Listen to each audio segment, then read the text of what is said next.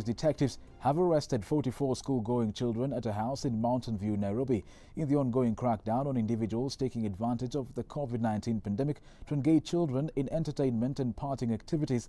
The police seized bhang and various brands of alcohol. The children, aged between 14 and 17 years, were arrested alongside their host, who is a 41-year-old woman. Our reporter Majibu Kitsao has the details. The net raid by police saw 44 school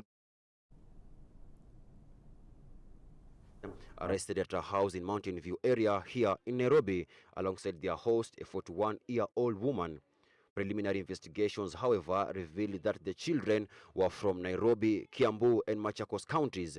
At the house where they were arrested, bottles of different brands of alcohol were scattered all over, a clear indication of what had transpired that night.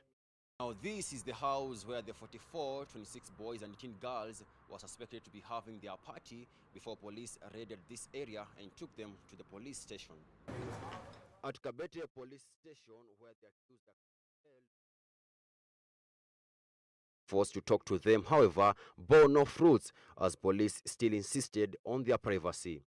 Different brands of whiskey, vodka, rolls of bhang, and used condoms are among the things seized by police during the raid. And these children, some of them are in primary school, while others are in secondary schools. All do not come from Nairobi. We have some even coming from as far as Machakos.